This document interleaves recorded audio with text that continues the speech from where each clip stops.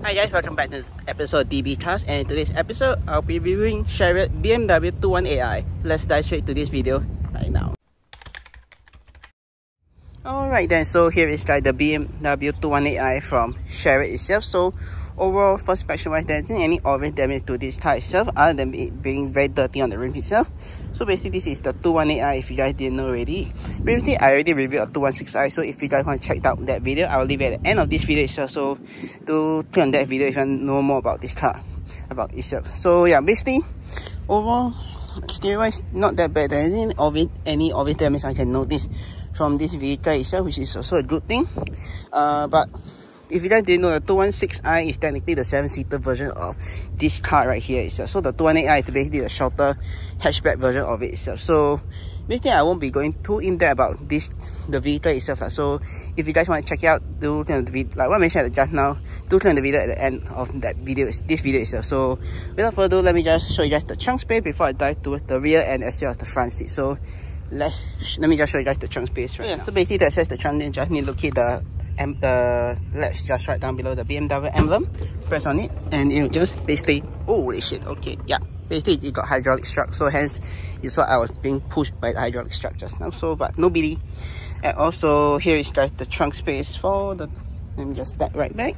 So yeah, basically this is how the trunk space look like for the 218i. So basically I just put up on the screen right here, this is the trunk capacity for the 218i instead. So yeah, basically when the rear, what do you get? Well, you get some simple amenities that you get for this BMW itself. So basically some small storage pocket right here. Same for the other side with this net right here. Weird that the side doesn't have it, but this side has. But other than that, you got some outage right here to plug your thing into, and you got this right here which you can fold down the rear seat for more space itself. But the process to do that is very simple itself. So basically you just need to unlatch this thing right here itself. Right here, this will drop down, and then you remove this part, but just need to pull on this and the seat will just basically drop itself. So basically now it's already unlatched itself and you just push forward itself. Okay, let me see what I can do. Yeah, just like that. Same for the other side. Just need to pull on this lever, just like that, and just need to remove this partial shelf right here. But basically just remove this partial shelf and you got even more cargo space in this 218i itself. So yeah, right down below what do you get? Well, you get this storage space right here to put the shelf if you do not want it to be displayed also. Yeah, and that is all for this the cargo space for the 218i itself. So let me just latch this back on one side, the other side right here. So and just pull back the mat itself so that doesn't obstruct it. So then just need to pull this down. Oh yeah, sorry, not pull it down. So basically there's this button right down below, you can just press on it and you'll just quickly get away. You just close it just like that. So yeah, and unfortunately I don't think you have to just put this up manually itself. So yeah, let me just put this back up and I'll show you guys the rear seat for the 218i. Alright then, before I jump to the rear seat itself, I managed to put the two seat on the left hand side up. So basically the process to do that is basically usually once you put the seat back up manually by hand, it will latch at this position. Right, to go back onto that position wise, you guys have to pull on this strap right here, which is just right beside the ISO fixing point, which you can just latch onto your baby seat here or child seat if you have. And basically for this back part right here, look at, just need to pull on this right here and just lean back according to the position.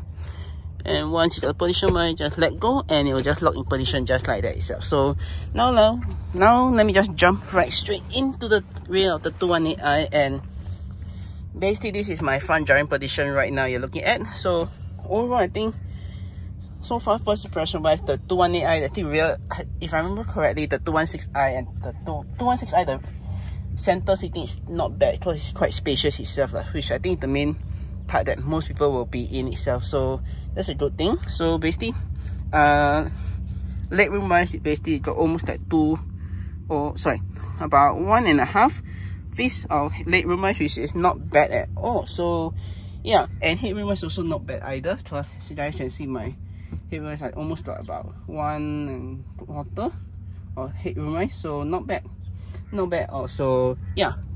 Moving on, what else do you get in the rear itself? Well, you get some storage pocket right here to put your stuff if you want to. If not, you can always put small stuff right here itself, on top here as well, or put your small stuff right here, but not too sure what you put here at all. So yeah, but moving on, what else? And the same for the passenger side as well. Of course, they get the same thing as well, which is a lovely thing in this BMW 218i, sorry. But you also get grab hook, which is on all four sides of the car right here, as you guys can see. And you also got a smaller hook right here to hook your hanger or whatever shit that you want to hang right here itself. So yeah. But moving on, what else do you get in this car? The last thing that you get in this car is basically the center lighting that will turn on when the car doors are open, which is open right now. Basically, you get this light, so basically you can turn off the both light on the left, right and center, or can be turned on when the doors are open. But if not, you can turn it off by itself, or let's say the doors are open, you can just press them on either side manually itself. So yeah, this is just simply amazing itself. So yeah, last but not least, you just got some AC vents right at the bottom right here, which can be adjusted. And you also got the adjustment here to adjust to open or close the vent itself. And right at the bottom, you got a socket out here to probably, I think this is a 12-volt socket outlet if I'm not wrong, that you could plug in, so that maybe in the back passenger can also charge their phone as well, which is a good thing. So one downside that I know for most of the German car manufacturer itself, which I reviewed so far, is the transmission tunnel right here, which you're looking at. Unfortunately for this car wise, the transmission tunnel is it's not that high compared to the 3 series or the other, like the 5 series. It's still decent. At least the gap opening right here, as you guys can see, is big, that I'm able to move over to the center row without any issue at all. So that's a good thing for this car itself. So right now, sitting in center wise, I do get a slight elevation bump from the left and right. So basically, you're sitting in center wise, you are slightly closer towards the roof itself. So basically right now, I'm almost like about the same. So but usually people sitting in center wise won't be the best, because if it's full grown size adult, side to side, left and right, sitting beside me, then probably you get a bit of squeeze in this car itself. But everyone built differently, so the result might vary itself. So yeah. Alright then, now let me just show you guys so basically this is how the dashboard of the 218i look like. It's very similar to the 216i itself. So basically they just, if I'm not wrong, they are on the same production line that they are on when they are in production, and BMW manufacturing. They share the same component, everything is the same itself. So yeah, but other than that, I think that's all I say for the rear itself. So yeah. Oh yeah, one more thing before I move to the front, which is for this car wise, it has the center armrest which you could rest your arm on. So basically this is the same thing, which I think, if I remember correctly, is on the 5 series, the 3 series and the 2 series. I think based in all the F series generation that I reviewed so far, it has the same thing. Maybe the 1 series doesn't have it, but I could be wrong itself. But basically you get cup holders, more cup holders in the rear. So basically if the side pockets aren't enough for you guys, you can have 2 more right here itself, which is quite lovely. If not, then you can also have more cubby space right there itself. So yeah, and that is all for the car itself. So basically right now I'll be moving towards the front of the car, so let's just jump straight to that. And getting out is also isn't a big issue, because even though the opening on the biggest, I think the seats are also probably they're slight towards the back itself, but I could be wrong. So yeah, but overall still I don't have any trouble getting out at all. So yeah. So now let me just show you guys the front of the car. Alright, before I jump straight into showing you guys the dashboard itself, let me just show you guys the seat straight away first. So basically the seat, this is your normal BMW seat itself, but for this vehicle itself, it comes with electronic adjusted seat, which could be adjusted. If you guys want to slide forward, you just need to push on this button and the seat will slide forward, backward, back, just like that. And angle the seat, the pitch itself, just need to do this button, and you could probably adjust the seat just like that itself. So yeah, and if this is your own personal car itself, you could also technically save it to the memory seat function, which it is available right here, as you guys can see. So basically, if you guys want to set it like to save a seat function, just press on set and press 1 and it will just save the seat accordingly itself. So yeah, now for the steering wheel. Steering wheel is very simple because it is very accessible.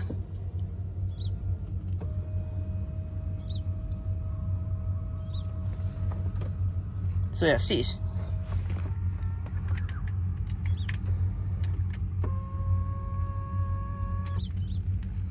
Weird. Sorry.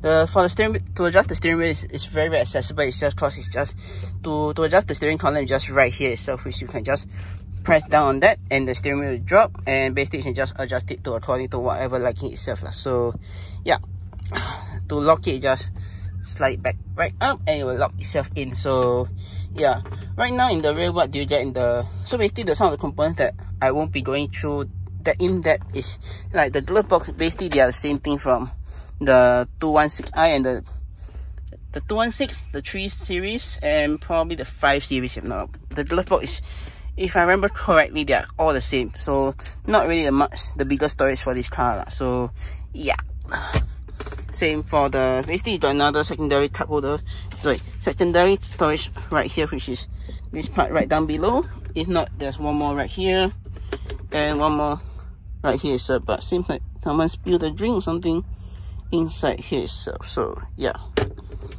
but also this thing can be adjusted accordingly. So basically you can dip down just like this, then just start according to what like it. So basically this can be adjusted accordingly itself, which is a good thing, and this also can be act as your armrest itself. So yeah, alright then, moving on to the next part, which is some of the buttons on the center console itself.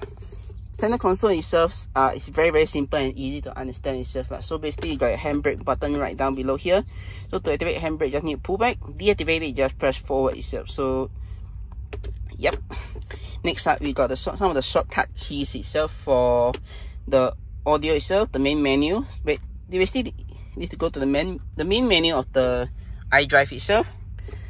Your telephone, your back key itself, and you got an option for, I think, for the option thing on the car itself. So yeah, and this is your serial wheel. This is the mouse, if you can call it, to adjust the whatever shit the thing on here, and you also could adjust it to the left, to the right, up, sorry, only left and right itself. So yeah, moving on, you got some of the AC controls vents right here, which is very similar to all the F series BMW that I've reviewed so far already, so I'm not going to touch on that. But next up, there's also a parking sensor, park assist button right here itself. So basically when you press on that, it will just show you guys the reversing camera when the vehicle is not even in reverse. Plus it will also show you the parking sensors around this vehicle itself. So alright then, let me just show you guys the park assist feature, which is this button right here itself. You have to press that, it will show you guys the parking sensors on the car itself, and oh yeah, not touch screen. Even I can just press the reversing camera and show you guys the reversing camera for this car, guys. If not, I can technically also reduce the brightness of the screen itself. Basically all this itself. So yeah, very good. It's alright, the reversing camera for this car. So, and you got a mode selector right here to go to Sport, Eco, Pro, or Standard itself. So yeah, right here you got some of the shortcut keys for the infotainment itself, and this is the mode to, if I'm not wrong, this is for the whatever Bluetooth radio or whatever thing is programmed to. So yeah, I can't remember what is it, but I'll show you guys later on itself. So yeah, and this is the FM AM band for the radio itself, and some of the program things saved to it. This, and right here you got your volume knob to adjust the volume, and one press is it here, right here, is to turn off the audio itself. So yeah, right on top you got a hazard light switch, and this is to this I'll show you guys later on what this does, but you got an air vent slide right here to open and close. And that's probably it for this side. Moving on, next up we got the wheel itself. So basically you guys can see the wheel is exactly the same thing as the, like I mentioned, all the F series BMW during this generation itself share the same thing itself. So not really going too in depth about it. So if you guys want to know more about it, like what I said, can refer to my 216i review itself. So yeah, same thing for this itself. So basically I'm just going to skip through some of the function itself, but basically you got your indicators right here as well, as well as your button right here for the auto headlight itself. Sorry, auto fog light. Yeah, should be this. But I could be wrong because your auto headlight switch are right here itself. This, if I'm not wrong, should be your high beams, if I'm not wrong, but I could be wrong as well. But yeah, and indicators and all the necessary things are all here itself. Basically, oh yeah, and you got your high beam right here itself. So basically, to engage high beam, just need to pull back. Sorry, to flash the high beam, just need to pull back. To engage it, just push forward itself. So yeah. Moving on to the other side, you got wiper stock right here itself. So the wipers is very simple. The main one right here is for the front. Rear one is just by this knot right here itself. So yeah. Moving on. Next up, this is right here. You got your stop button or your auto stop start if you want to turn off itself, which is very conveniently placed itself. So yeah. So basically, this is all the buttons for on the steering wheel as well as on the left hand side. Now I'll be moving to the right hand side itself. So basically, right hand side, you got your gauge brightness itself, your light switch right here, and your front and rear fog light. And that's probably it for the left side. And you got a right here, you got a synchro compartment. Anyone know about it? But basically, you can put some stuff here. Like if Shariot does provide the key itself, technically they could put. I will probably put the key right here itself. So yeah. Moving on, you got your OBD port right here for diagnosis itself, right down below there. And right down below there itself, if the camera could focus, you got your trunk release button itself. So yeah. Last but not least, you got your last but not least, you got some of the switches right here for the windows itself, and this 2 PM for rolling down the window itself. This is for the mirrors, and this is basically this right here for the left. So basically right now it's on the left hand side to adjust the mirror on the left, all the way to the other side is for the right hand side, and center for basically there's no setting for in the center where you don't have to, where you can't adjust the mirrors itself. So yeah, so basically it's only left or right hand side. There's no in the center where you can leave it in the center to not adjust the mirrors itself. So yeah, but you got your lock and unlock button right here itself, and your door release handle itself. So yeah. Alright then, now let me just go ahead and start up the car for you guys. So pull on the brake and start. So basically, this is how the car look like when it's turned on. So basically, you got your fuel gauge right down below, and your average fuel consumption thing right down there as well. So yeah. Now let me just show you guys the sun visor. So basically, sun visor, this is how it look like. Once folded down, you got the light will automatically turn on. But if you were to close the shade right here like this, it will just turn off the light. But one thing I have to say about the mirrors is it is extremely small itself, which is not really necessary. I feel there's no purpose at all because the mirrors is very small itself. So yeah, and the same for the other side as well. So once the mirrors is revealed, the light will just turn on as well. So yeah. Right in the center right here, what do you get? Well, you get your light switch for all 3 lights itself. This is for the left and the driver side, passenger side, and that's probably it for this car itself. So yeah.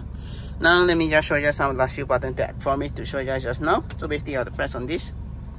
It will just basically say, I think it's the safety function itself. So yeah. Alright, let me just show you guys how to pair up this phone to the one itself. So basically, you just need to go to telephone and Bluetooth devices, and basically just add new device, and just need to find for this. And once you find it in your phone setting, just click on that, and basically just follow the whatever instruction that's on the phone itself, and you'll be able to link up your phone to the car infotainment itself. Usually for some manufacturers itself, if I'm not wrong, like I think the new Toyota, they'll ask you to download their Toyota app, which is a little bit inconvenient itself. And I think it's the same for Opel. Yeah, Opel is also the same thing. The Opel Astra, which I reviewed previously, also had shared the same function itself, where technically they will ask you to download their app for the Bluetooth connectivity, but actually it's not necessary. You can actually just bypass it and just connect it with regular Bluetooth itself. So yeah, but I think other than that, that is probably it for this video itself. If you guys enjoyed the video itself, do click the subscribe button down right below to see more videos like this, or click subscribe and to see my 2 other videos. And with that, I'll see you guys in my next video.